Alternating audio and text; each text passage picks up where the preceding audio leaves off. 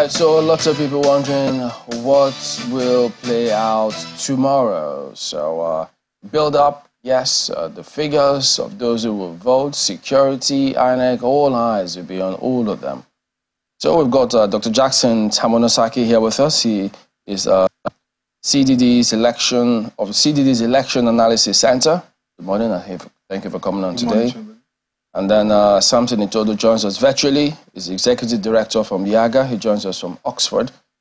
So we'll get to see that as well. So, okay, so your analysis center has been active, I reckon. So what kind of stats takes out from your center, notwithstanding the build-up to that? Yeah, the CDD Analysis Center has been focused on the off-cycle elections and with the presidential general elections that was held in February. For the Analysis Center, some of the factors that played out during the general elections, we foresee these factors to also influence the outcomes of the off-cycle elections, if not said. For instance, one of the key issues that we've been able to identify is the efforts at delegitimizing the electoral institutions.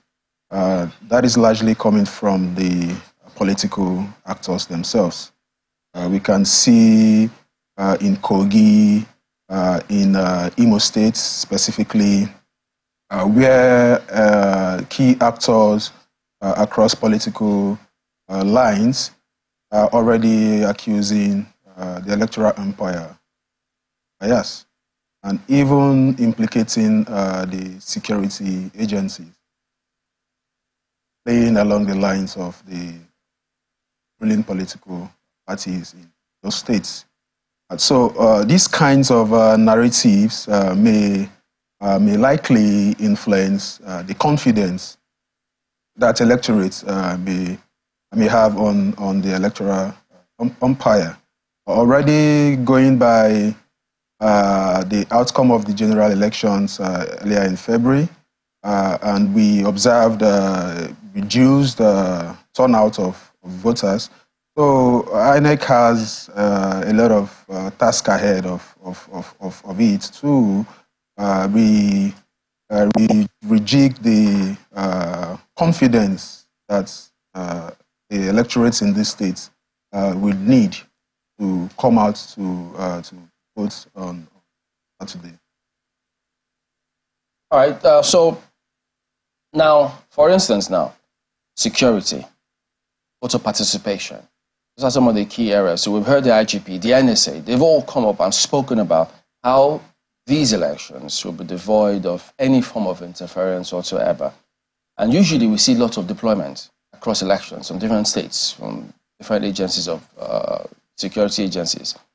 But for this particular one, coming just after the general elections and the impression people have of this, is that deployment likely going to have any impact whatsoever in terms of whether or not people come out to participate? Or you think that the apathy that people feel pervades will still be dominant in these elections across the 3 states? Yeah, security is a key concern across the 3 states. Building up to these elections, we've recorded incidents of attacks on political actors in Kogi, in Imo State, and even the rhetorics of the political actors themselves, about threats to life and properties of political actors. So, of course, the average Nigerian would be concerned with his or her own safety. Yeah, but the thing about that is, even before that last elections, there were threats to people's lives and things like that, but they still came out en masse at that time because they were determined to make a change. So all of those threats notwithstanding, they came through at the time. So the threat may exist in some way for these elections, Does that then mean that we'll get the same kind of atmosphere, people coming out, notwithstanding what's going on? Yeah, that also depends on the peculiarities of each of these states. For instance, in Bayelsa State, which is largely coastal, we over the years issues around militants, non-state actors actively influencing the election outcomes. We see that to also play out. You think it will have an impact this time? It happens in almost every election cycle in not just Bayelsa State, other states. So these narratives are really scary, and irrespective of the deployments that the police has made, we learned 3 deputy inspector generals posted to each of the states, and 3 helicopters posted, and so much deployment. That notwithstanding, the character and nature of the political actors, it's key to these narratives. We heard from the military high command just yesterday that there are notifications of hoodlums wanting to impersonate soldiers. So if that is likely to happen, then how can we tell which is authentic military personnel or police personnel or not? When these materials in the open market, anybody can wear a camouflage or a police uniform. So until the security architecture gets to a point where we have a proactive security engagements that are non-kinetic, rather than this usual reactive. From what we've seen so far, you've talked about the deployment of security for the elections, and there are concerns in certain quarters about the need to even have so much of security in our election space. At what point do you think we'll be able to come out of that? Yeah, sure. That's a major challenge. Even having the military to man elections, it's ordinarily it's absurd, right? So the police and the civil defense and other security agencies should be able to. Because the law speaks about the perimeter. Who's supposed to be where? The police within a certain radius and distance. Yeah. So if the army is on the streets, is that tantamount to manning elections? Well, in as much as they are on the streets, ordinarily are they supposed to be on the streets? We have the police force. We have the Nigerian police force. We have the civil defense and other parastatals that should ordinarily be able to. But this is as a result of the capacity constraints. And that's why we have the military come into elections and be in every sphere of our lives. So the issue for me is the kind of politics that political actors play. They see politics to be a do-or-die affair. And I don't see how you would want to put people's life at risk, and you want to kill people, then at the end of the day, who do you want to govern? So they see politics as a do-or-die affair, and that's the drivers of this insecurity. When you say political actors, is it just about those who are in the forefront, or also about the people, the electorate? They are also political actors. By political actors, I mean... That means everybody, including you. I mean, by political actors, I mean those are the forefront, those contesting for the elections. They are party followers who are ready to cause mayhem, and this cuts across every party. So how do we come out of that space? So coming out of that space is until the political environment and the lucrativeness of political positions is watered down, because it seems to be lucrative, right? So people spend millions, hundreds of millions of naira on elections to be in the government house, and that is because, of course, we know how the political class enrich themselves through the states. Okay, I think we also do have Samson. Who joins us virtually from Oxford. Good morning, Samson. So, yes, Yiaga did release their pre-election data in terms of the, I think you call it pre-election observation report. And you have detailed several these key states.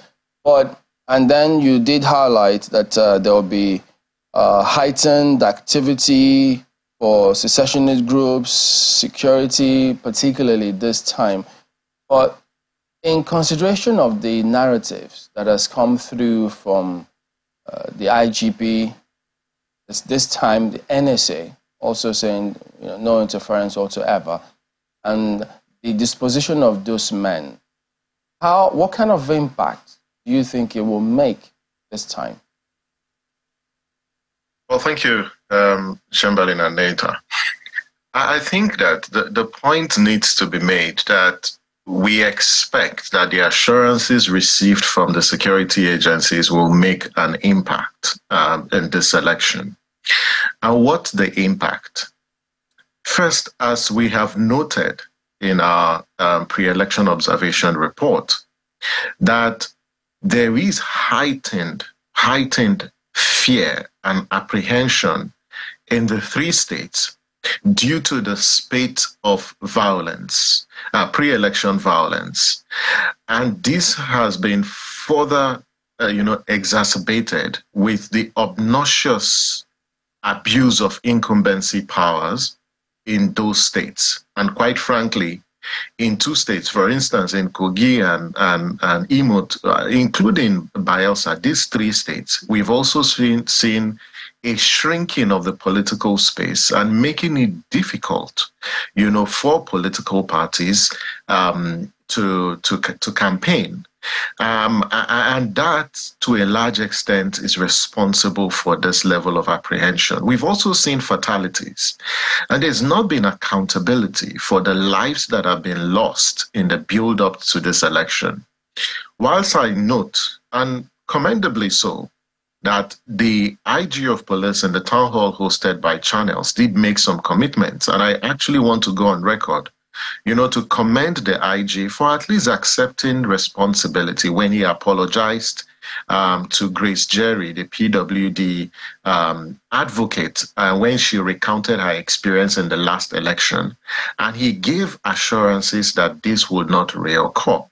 I think what people want to see moving to tomorrow's elections is that, one, in these volatile local governments and areas in Imo, in Bayelsa, in Kogi, that the security agencies will deploy and to secure INEC officials and the materials to those polling units. Secondly, that the voters will be confident that their security will be guaranteed, that they will be protected and shielded from voter intimidation, suppression, and violence.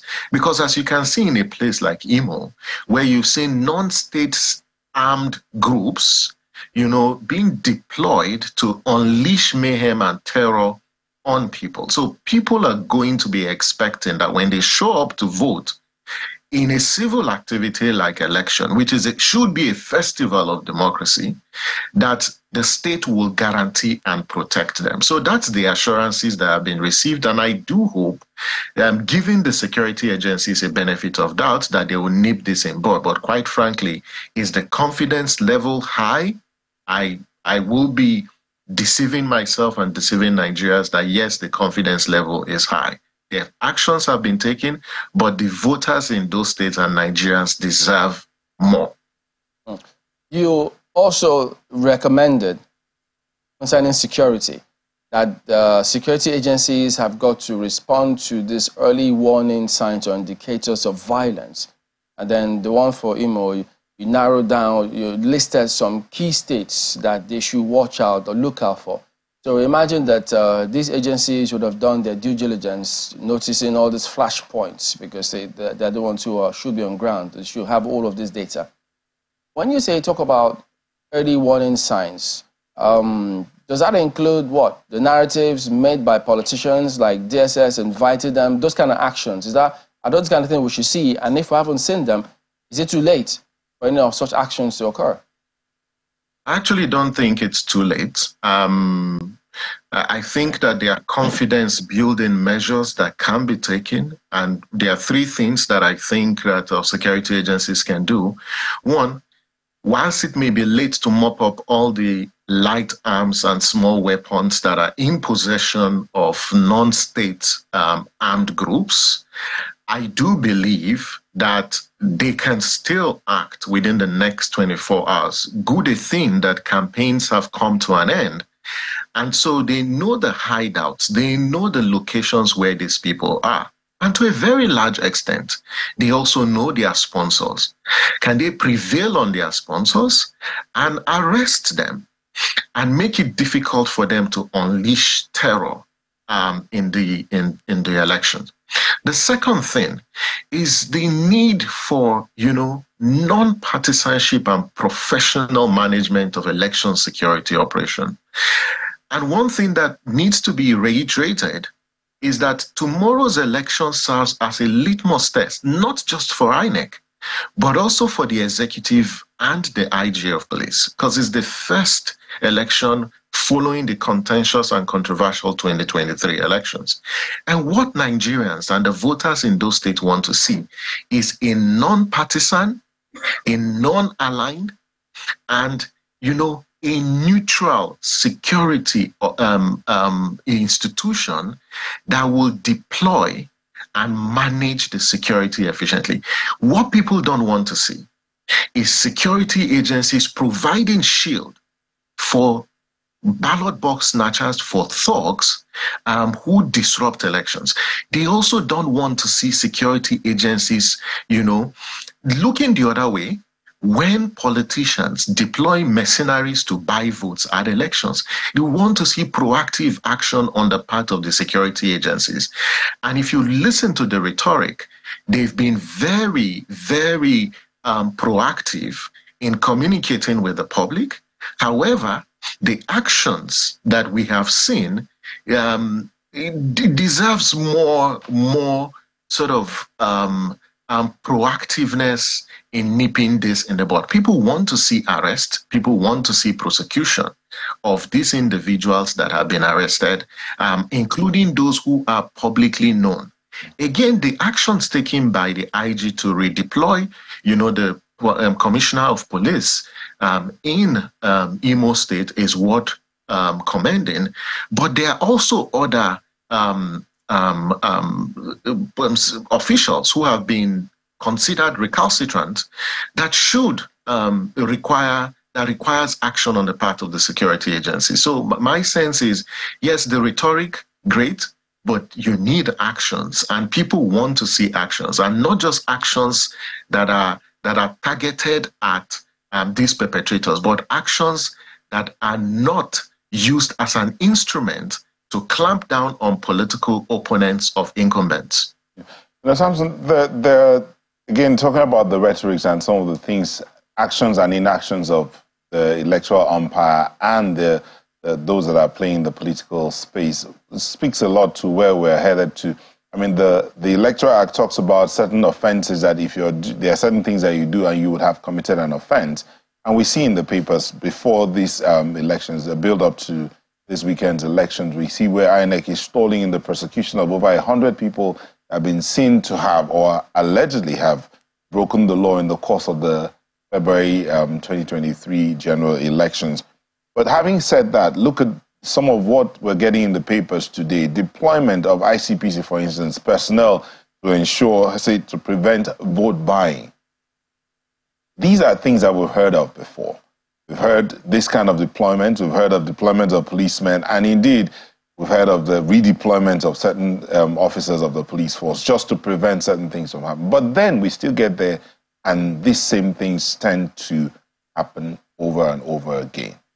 At what point do we say, okay, we've had enough and this will end? How do we get to that point? Well, the culture of impunity is quite pervasive, and it permeates every aspect of our electoral life. And it's just politicians who believe strongly that there is no consequence for deviant political behavior. And you have institutions that should hold and regulate political conduct fail in their responsibility to do so. And why? Because these institutions have been captured. Because loyalty to the Constitution isn't the guiding philosophy for how we manage state affairs. It's loyalty to an individual, it's loyalty to a political party. And that's a paradigm that we need, to change. Secondly, you can't have democratic elections without consequence, without enforcing the rules. The current Electoral Act clearly prescribes those rules. But what are the key issues? You need an independent judiciary to prosecute these individuals. Is the Nigerian judiciary independent as of today? Does it have, the courage to deliver justice? I think that's a question, for public debate. But if you look at what data tells us, is that the confidence in the judiciary is low.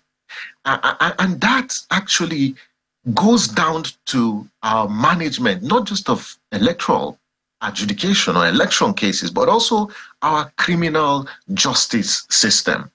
And that needs some measure of reforms. That people who violate the law need to be prosecuted diligently. Secondly, the institution responsible for prosecuting, this behavior, like INEC, is overburdened. And this is why there is need to create an electoral offences commission. But creating an electoral offences commission is not a silver bullet, because it still requires prosecution of those people who are considered electoral offenders. So you still need an independent judiciary to prosecute those people. Something, if I may come in here, that when you talk about the Electoral Offences Commission, again, the question will be, who would populate that commission? Where would they be coming from? Brings up this other side of the question I wanted to ask. We keep talking about is the political players. What about the people? What about the electorate? At what point do we say, okay, you, the electorate, is not just enough that you have a vote to cast, but the build-up to that election also, you have a role to play in what goes on at the elections and how the politicians carry on with their life? I think, Neta, we need to decouple this conversation.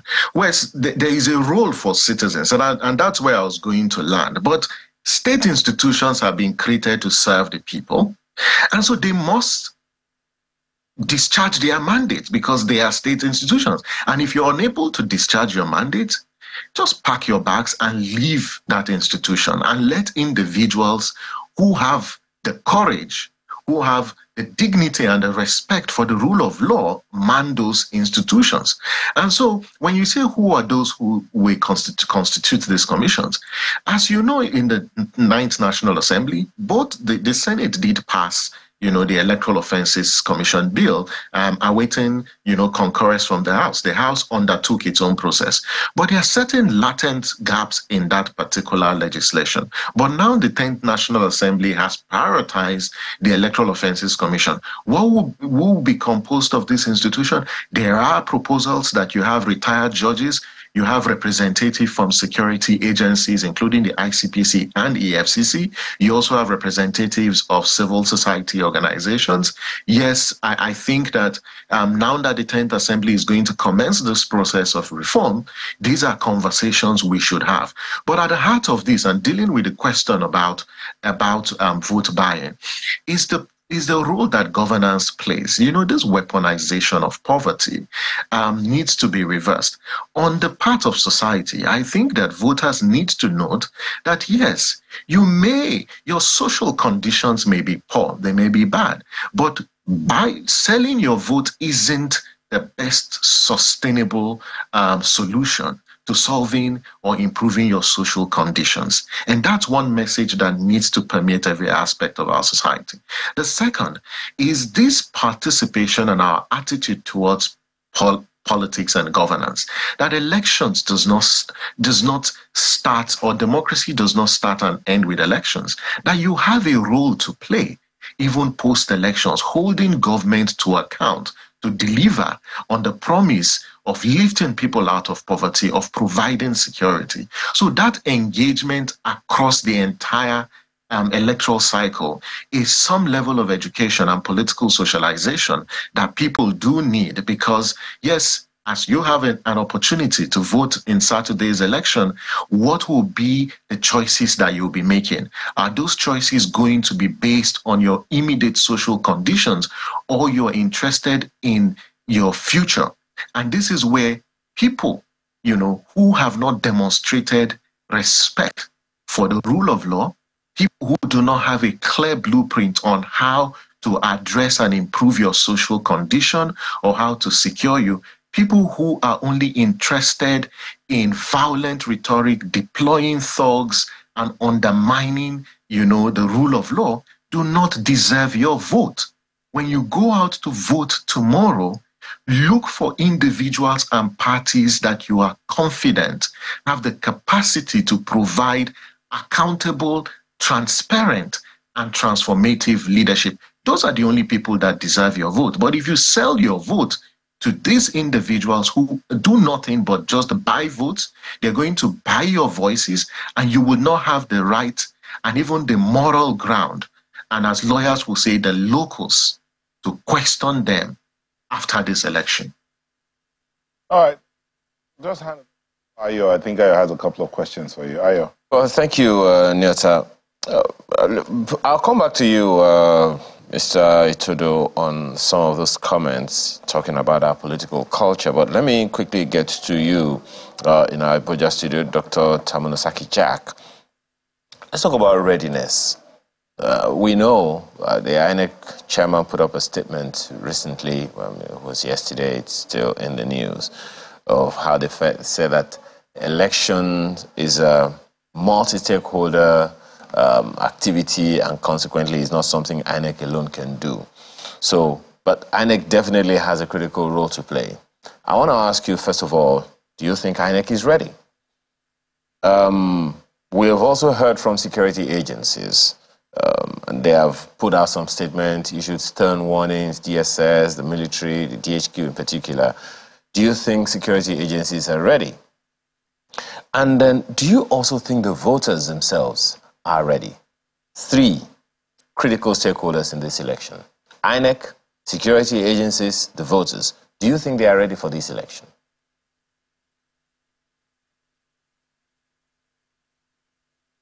Dr. Tamunosaki, thank you very much. Yeah. So, with regards to preparedness, INEC said they are ready, and of course we would want to hold them accountable to their words.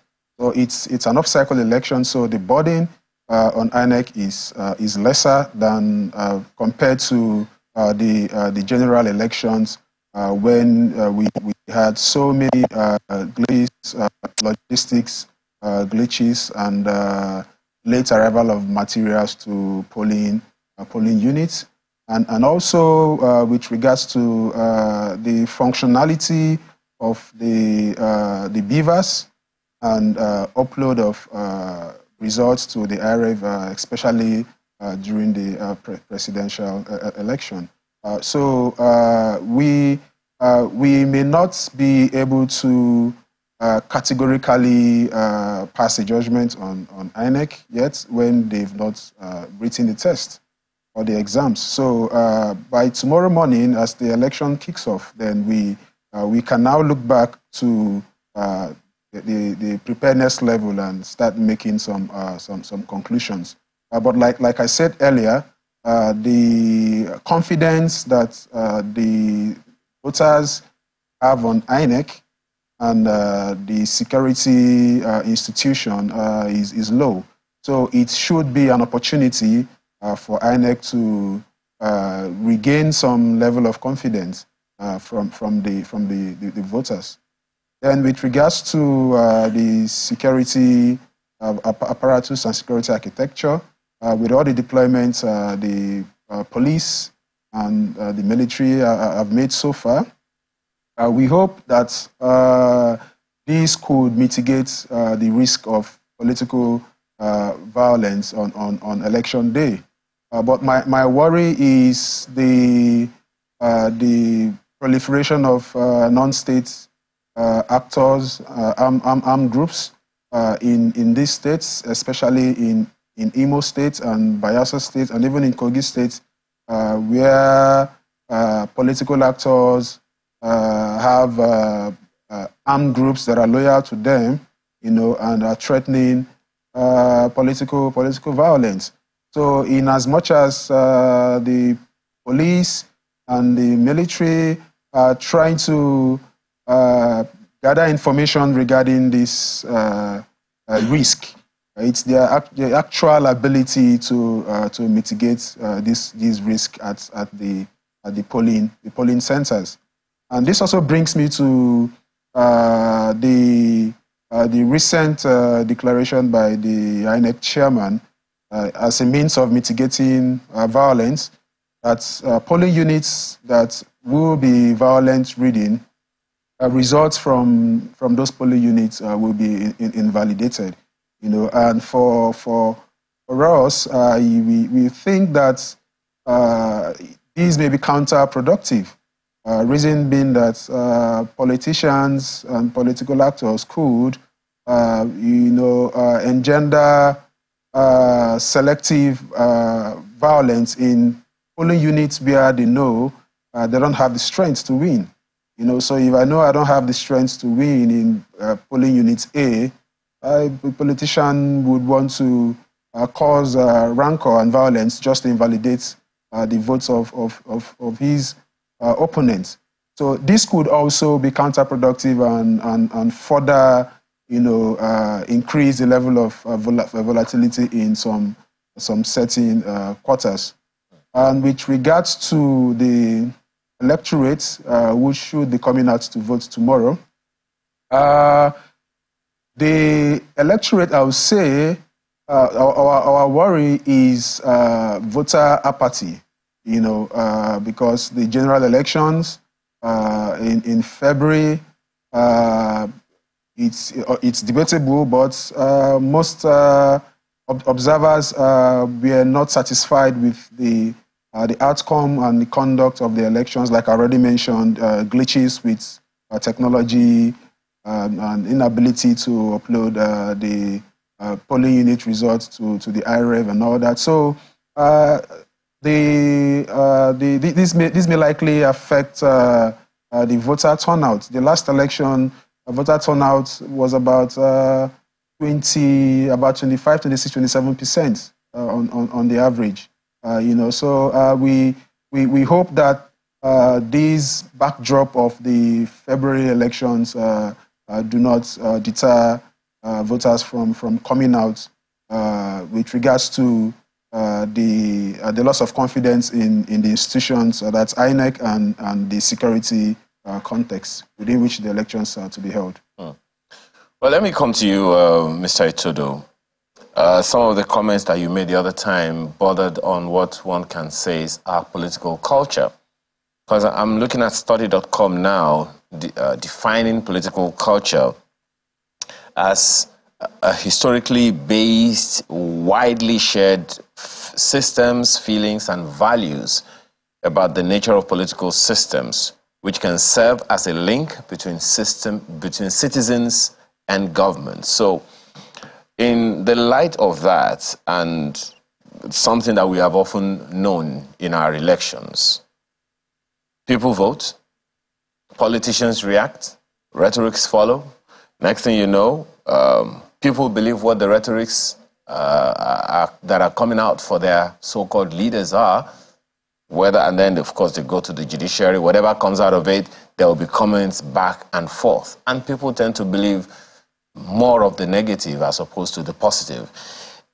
If this is our current political culture, how is that going to change if we continue to do the same thing? How will we change what we do in relation to this political culture so that Nigeria can win at the end of the day and not just politicians? No, I think the point you made, Nigeria, it's important. And when we say Nigeria wins, it means three things. One, that the will of the people expressed through the ballot is respected by political actors and by our institutions. And there's no attempt whatsoever to subvert the process or substitute people's preferences for individual preoccupations. So I think that's really critical. That's only when we can say Nigeria has won. The second bit is the fact that collectively, our institutions have a responsibility to rise to the occasion. And when institutions, when institutions act in a manner that projects them as serving the interest of a certain segment of our political class and not public interest, because even the Constitution is very clear, and the 1999 Constitution is very clear about, the overriding public interest that should guide how institutions work. And so when security agencies, election management bodies, who are major stakeholders in this process, do not defend the Constitution, instead they act in a way that seeks to serve a particular individualistic interest, it hurts the emergence of Nigeria's victory. And in this case, when you say Nigeria wins, so our institutions have a critical role to play. The third bit deals with the role that citizens play and what is our own collective commitment, to democratic values. And this is the point about, turnout at elections. And why are we recording, low turnout at elections? Just one moment, Mr. Toto. We'll step up on that, right now, because that's, in my opinion, that's the biggest, the most critical institution in this whole thing that you're talking about. But we need to take a quick feedback from, Chamberlain in Abuja. There's our colleague is on standby right now to give us some updates. Chamberlain. Well, yes, indeed. So we do have coverage for Bayelsa, Kogi, and Imo elections. But our correspondent in Kogi, remember, lots of build-up for tomorrow. In Kogi particularly, where some of the candidates too have spoken about the security presence, the apprehension, and what they expect of security. So Larry Lasisi joins now to just talk to us about how he scanned the area, who are the observers there, what's going on in terms of the environment. Hello, Larry. Good morning, Chamberlain. Yes, we are in Lokoja, Kogi State, on ground for the election, the off-cycle governorship election coming up here tomorrow. I can give you a little brief. Kogi State, we have 21 local governments. We have over 1.9 registered voters. We have 18 registered parties sponsoring candidates for the election. And we're really, really looking forward to this election going peacefully and coming out credible. I can tell you for a fact that we've spoken to the resident electoral commissioner, and what he told our team is that he's ready. Arrangements have been made. Over a month ago, we had non-sensitive materials deployed to the local governments, to the wards. Yesterday, we also had the issue of inspection of sensitive materials, and that was done and that was deployed. Now, to give a little insight, I have a guest here with me, Hamza, that is the chief executive of CODE, Connected Development, to give us a little highlight. Yesterday, you were at the inspection of the materials. Can you tell us how that went? Well, thank you for having me, Larry. Yesterday by 9 a.m., my team and I arrived in Lokoja. But before that time, a week ago, we've deployed to Imo State, Bayelsa, and Kogi State. I first headed to the Central Bank of Nigeria. I was received by the Resident Electoral Commissioner. We inspected jointly security agencies, other INEC Resident Electoral Commissioners. By the way, we have 8 Resident Electoral Commissioners and 1 National Commissioner on ground. We all inspected it. Those sensitive materials, it was sorted and deployed to various rack centers, accompanied by security agencies. So as I speak to you, all the sensitive materials in Kogi State are in various local governments across the state. Okay, can you tell us from your own point of view, when we talk about security, you know the concern here is the issue of security, voter turnout. What's your feeling? What you feeling? Larry, there's no cause for alarm. Yesterday, I visited 4 local governments to access in real time by myself. I met with my team on the ground, and as we travel across this local government, we can see very armed personnel on the road, mounting roadblocks and checkpoints. In various INEC facilities, you have enough armed personnel, and this is joined by civil defense, the Nigerian Army, the Nigerian Police, the Department of State Services. They are very much on ground, and there's no cause for alarm. I even interfaced with different groups, particularly women groups, to getting the vote out and ensuring that they have felt a sense of protection of life and property, and they all commended that they were going to come out in mass and cast their ballot. So for now, there's no cause for alarm because the IGP, the National Security Advisor, have put actions to the words they made to the Nigerian people. Thank you very much. Thank you. So there we have it, a perspective from the civil society. But this also tallies with what we're feeling on ground. Atmosphere is calm.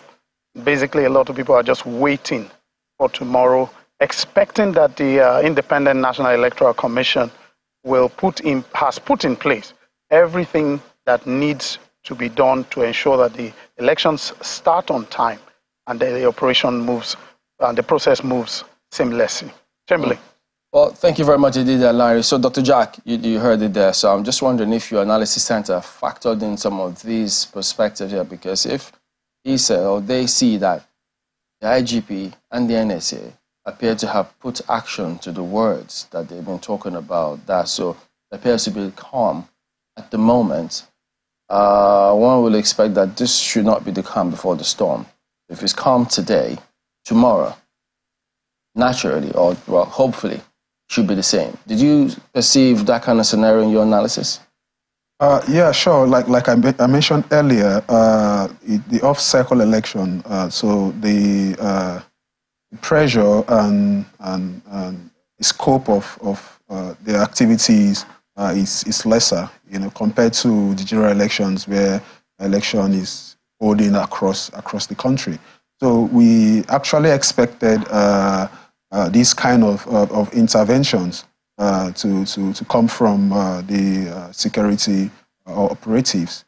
But the question still remains, on election day, we can't tell if this tempo is going to be maintained or it's going to escalate. But the nature of the key political actors across these states, and like Samson Itodo mentioned, the political culture, which is violence, so to speak, may still likely play out. So we would want to call on the security agencies not to lose down the guard, but also to further intensify their activities, to mitigate these risks. Election day tomorrow.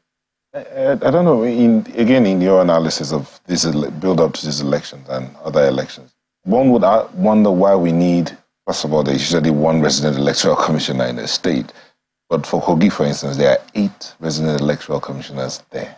Why do we need 8 resident electoral commissioners?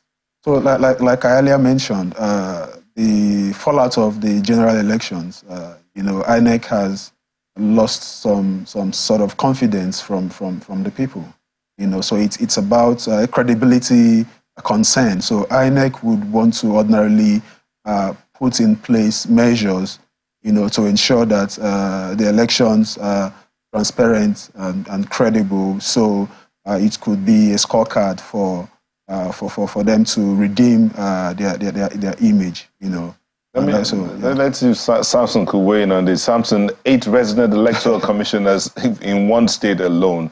And I mean, Dr. Jack has said maybe INEC is trying to regain trust from the people. Is that a guarantee? It's not a guarantee, but it's not the first time INEC is deploying resident electoral commissioners to off-cycle elections. In fact, it's part of practice to deploy resident electoral commissioners to the states. But in this particular instance, yes, it's just the number and the scale. And the goal is, yes, it facilitates peer learning, but more importantly, it's also an oversight mechanism, but also sort of support to the resident electoral commissioners in the 3 states. My sense is, and perhaps our sense is, if you have 2 national commissioners, you have 9 other resident electoral commissioners, it strengthens the oversight. And in this case, where there are challenges, and this is where INEC needs to pay close attention. The first relates to issues around resolving issues that emanate from logistics preparations or logistics deployments, that where there are challenges, across the different senatorial districts and local governments, because each resident electoral commissioner has supervisory role to cover a certain number of local governments, that they are able to resolve, those logistical issues, because as resident electoral commissioner, even though they are not responsible for the state, but INEC has delegated powers to them. So they can exert some level of authority.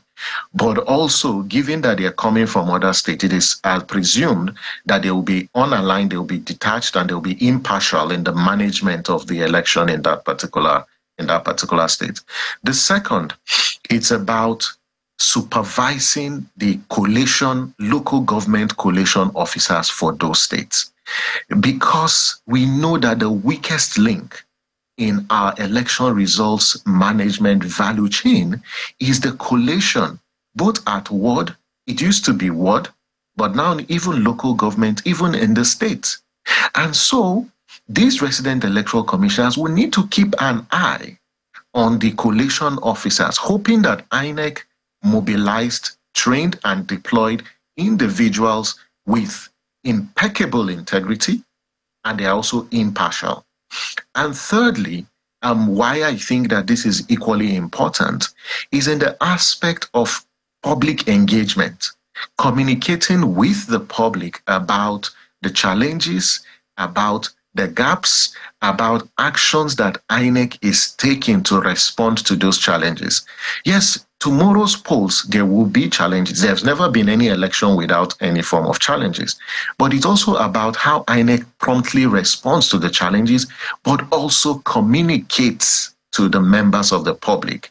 And with this retinue of resident electoral commissioners and national commissioners, we expect that the operational shortcomings in the presidential and governorship elections will be a thing of the past. I'm hoping that that will be the reality tomorrow when voters go out, to cast their vote. But more importantly, INEC, our security agencies, and the president will be undergoing 3 tests tomorrow. The first test is a test of the commitment to restoring public confidence in the electoral process.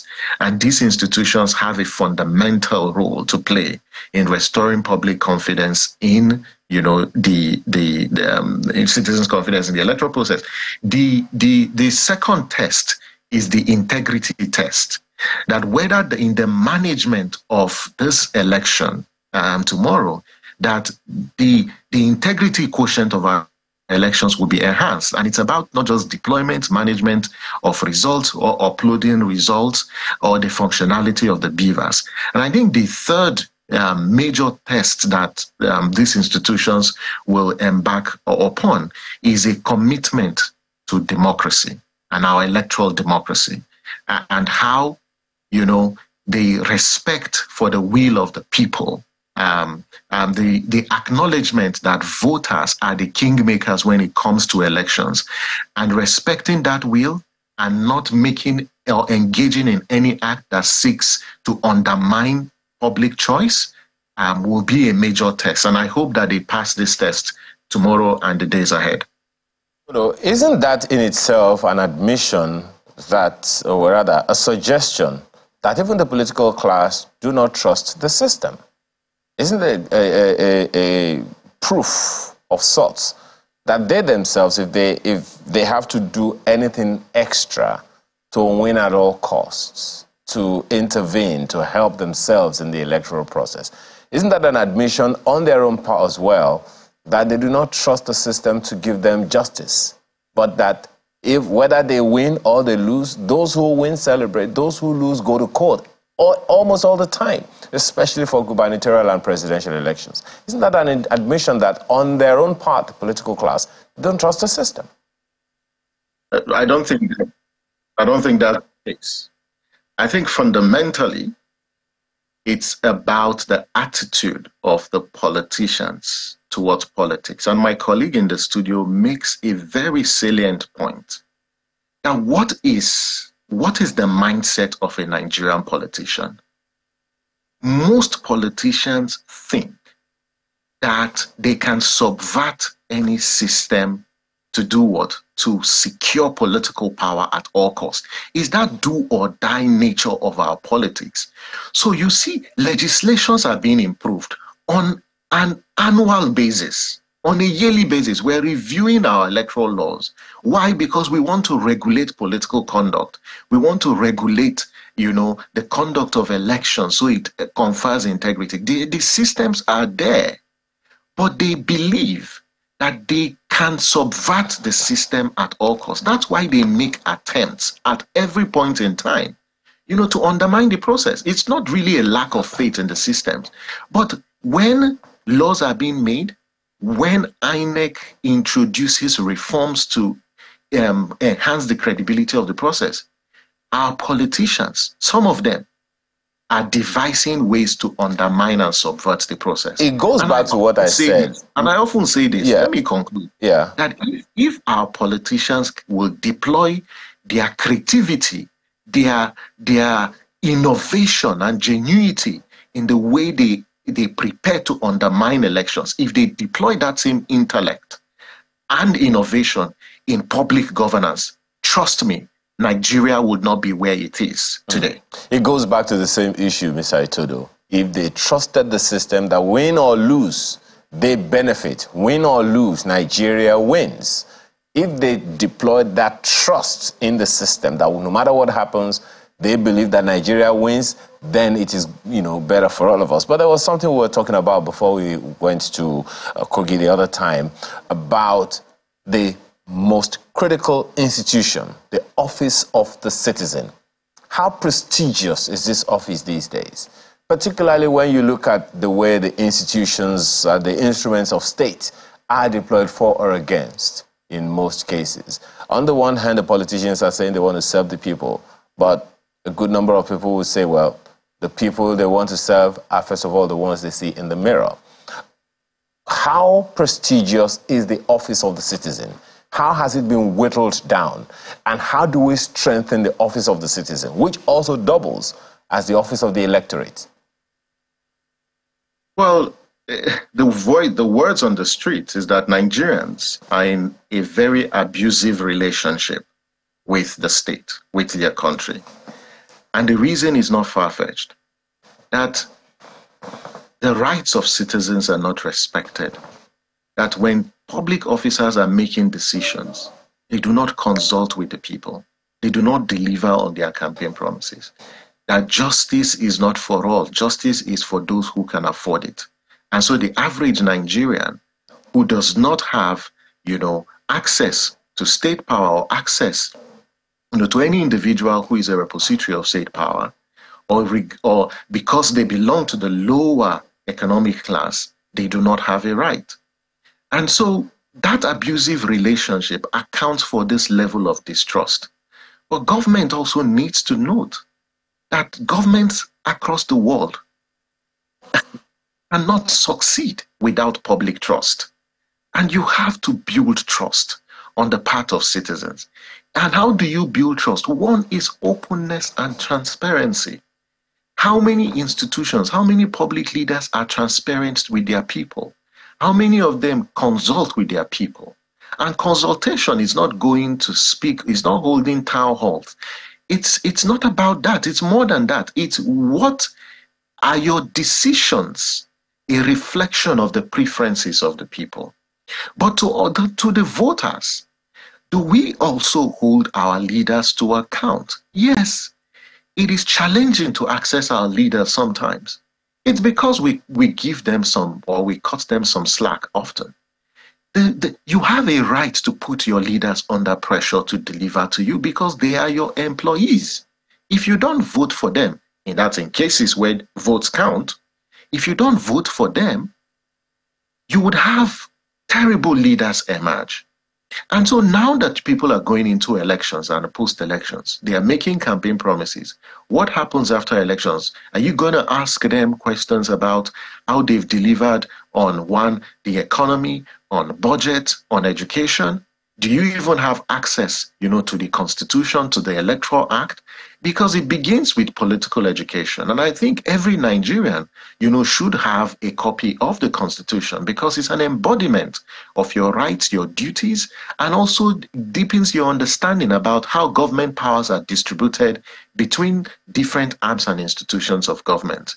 But also that in that institution, in that Constitution, there's also opportunities for you to recall and punish public leaders that you've elected who are not serving your interest, whether through recalls. And some would say, have we had any successful recalls in our democratic life? The answer is not far-fetched. But I really think that we got to a point where in one of the states, there was an attempt to recall a legislator. And we need to educate citizens to the point that when they vote at elections and they vote for leaders and they don't perform, you can do what? You can hold them to account, initiate a process of recall. If it's an executive position and the executive isn't performing, use the instrument of legislation, of the legislature to hold them to account. But also note that you also have representatives at the local government level who you should hold to account, that there is a contract between you as a voter and the person who you have elected. You've given them powers to make decisions. They hold that power in trust for you. So they are accountable to you. They are accountable to you because they can't be in that position if you don't vote them. That's why participating in election is critical. Politics determines your life. It determines everything. And we can't afford to stay away from polling units because we think our votes will not count. Votes are counting in Nigeria's elections compared to where we were 10 or 15 years ago. And we make it difficult for people to read when we show up in large numbers to vote at elections. All right, so just one more thing before we go, Dr. Jack. Several people have talked about INEC, security agencies, politicians, and they think all these groups have failed them at one point in time or the other. We have amended the laws, we've time and again done several things, and we're still grappling with a number of challenges. So some have suggested, perhaps, if we address this winner-takes-all approach to our election, the zero-sumness, do you think it will reduce all of this die-hard attitude and everything going this way? Yeah, so, of course, politics, it's a zero-sum game everywhere. Winner takes all. The kinds of political environments. Yeah, if we have a parliamentary system, proportional representation, so that not, because they say, look, we spend a lot of money, and so if we lose election, we lose everything. So if there's proportional representation, they really lose anything, they'll have something to, so it might not be as violent, maybe, who knows. So I'll look at it from this perspective. I don't think if it's about the style of government we run, if it's parliamentary or if it's presidential, It's about the political culture that we operate in the country. So in as much as politics is seen as a means or an instrument to get into government and distribute state resources. So be it parliamentary government, presidential system of government, at the end of the day, politics about allocation of state resources. All right. These individuals will still allocate these resources. So tomorrow, the political culture will be put to test again in the country in 3 states, Bayelsa, Kogi, and Imo. So how will it stand? We will all see all of that. Dr. Jackson Tamonosaki Jack, CDD Election Analysis Center, and also Samson Itodo, Executive Director, Yiaga. Thank you, gentlemen, for joining us today on the program. Thank you. All right, we will be back in a moment. Don't go away.